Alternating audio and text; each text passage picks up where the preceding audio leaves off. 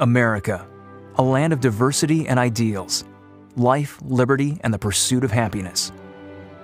In a chariot of light from the regions of the day, the goddess of liberty came, proclaimed Thomas Paine. A perfect new world, or a challenging exchange of ideas and peoples? Europeans flock to the shores. Native Americans fight to survive and are called savages because their manners differ. Puritans dictate morality and law. Africans are chained aboard ships and forced to mutiny to escape slavery. Women struggle for equality. How did such distinct cultures come together?